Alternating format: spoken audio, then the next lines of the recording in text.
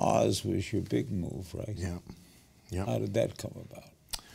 Well, I was living in Los Angeles, broke, trying to get roles and stuff, and I called my agent that was in New York and just said, you know, is there anything happening in New York? And she just said, there's a show, but all the big roles have gone.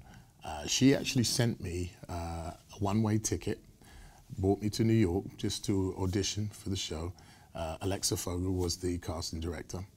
And I was so desperate to earn, I did an audition for them in every accent that I could.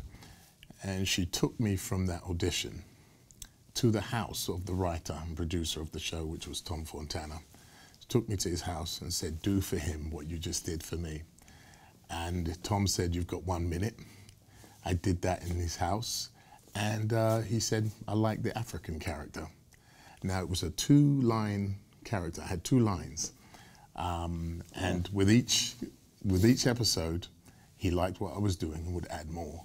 And by the end of the first season, he was the main character. How much did you like it? You know what? It was a wonderful period in my life as a young actor, because this was probably the first time I got to show my acting chops and range, because over TV you get the chance to flesh out a character. And Tom was wonderful because he was writing for a character, but he didn't know the Nigerian vernacular. The character was basically Nigerian. So he would write it in English and allow me to interpret it how I wanted. So there was a lot of freedom. And I recall some of the directors saying, well, he's not saying what's on the page.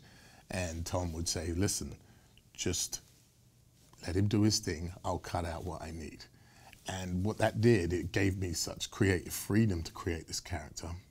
And we got something quite unique out of that relationship. Never miss a beat. Subscribe to Larry King now and watch new episodes every day.